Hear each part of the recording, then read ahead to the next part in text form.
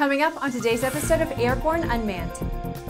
FAA orders no drone zones over 133 military facilities. What's up with Stratobus? And FAI signs agreement with Freedom Drone Sports.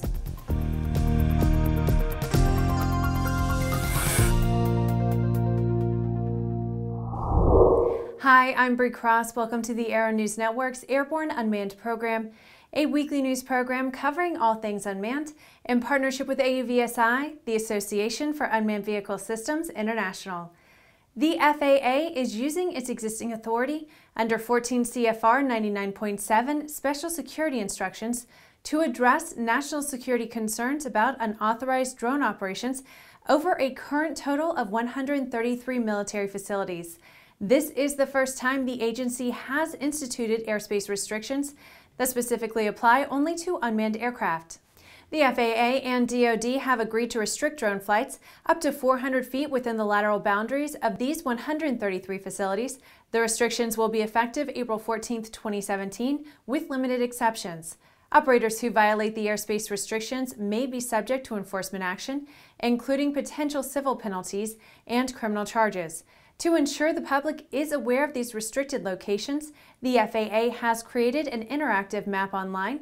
The link to these restrictions will also be included in the FAA's Before You Fly mobile app within the next 60 days.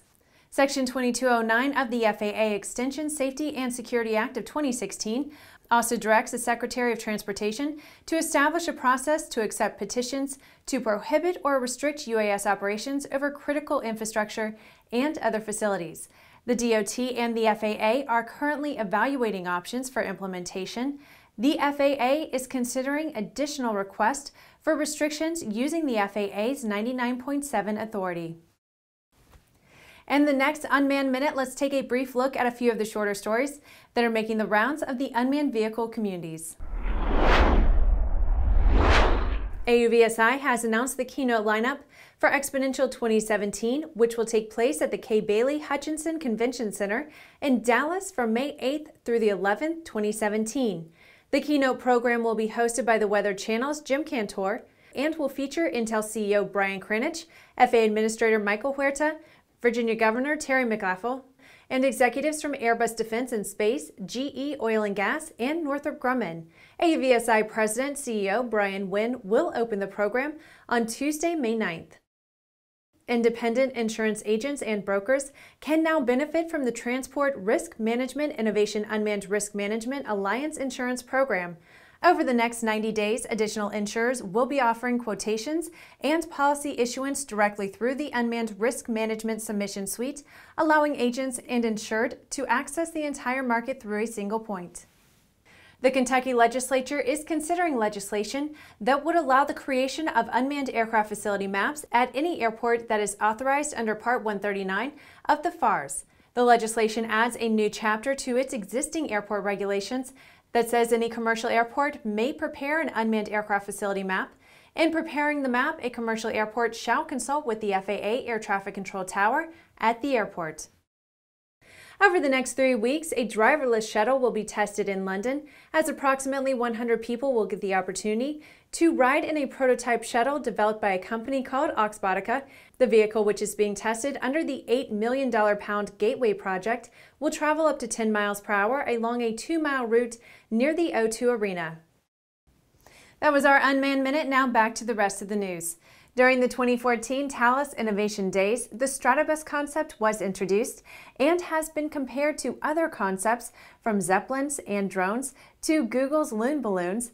But in fact, Thales said Stratobus is neither a drone nor a satellite, but a stratospheric airship that combines the best of both worlds. The program was officially launched in 2016.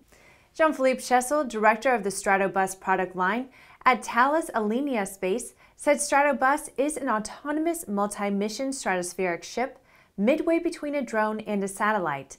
Marking a real break with existing systems, Stratobus is considered part of the HAPS high-altitude pseudo-satellite family.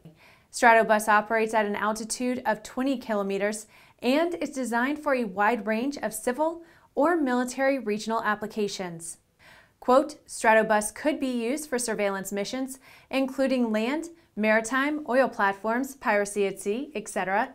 It is also highly suited to environmental monitoring missions. For observation missions, Stratobus can carry both radar and optical imaging payloads, which gives it continuous surveillance capability day or night and under all weather conditions, Chesil said.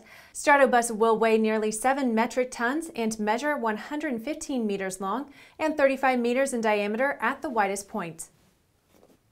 The FAI and Freedom Drone Sports have signed a memorandum of understanding, signaling a new step in the development of drone racing.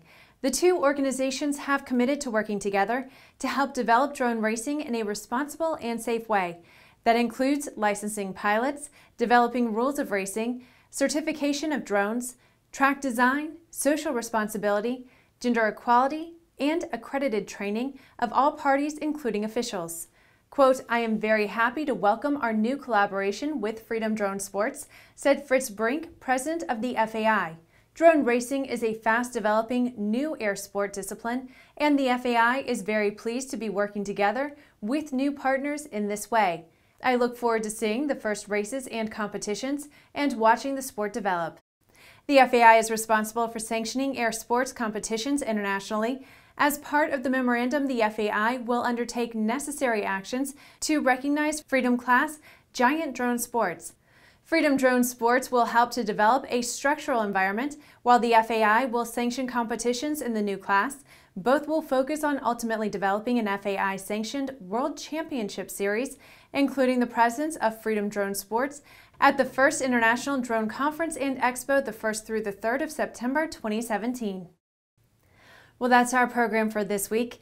In addition to this program, our daily Airborne Limited episodes covering the entire aviation and aerospace world are streamed Monday through Friday.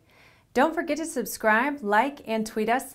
Get comprehensive real-time 24/7 coverage of the latest aviation and aerospace stories anytime at aero-news.net. And more information on the innovative world of all things unmanned at auvsi.org and airborne-unmanned.net. We'll see you next week.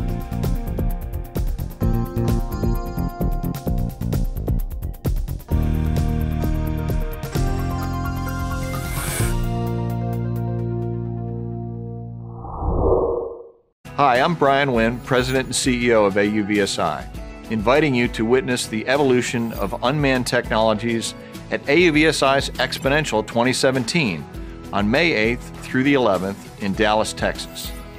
XPONENTIal is the premier trade event dedicated to drones and robotics. See more than 650 manufacturers and solution providers in the largest exhibit hall this industry has to offer. Join us for more than 200 hours of sessions on key topics and issues such as commercial unmanned applications, public policy and legislation, beyond visual line of sight operations, counter UAS systems, data management, women and diversity in robotics, and much, much more.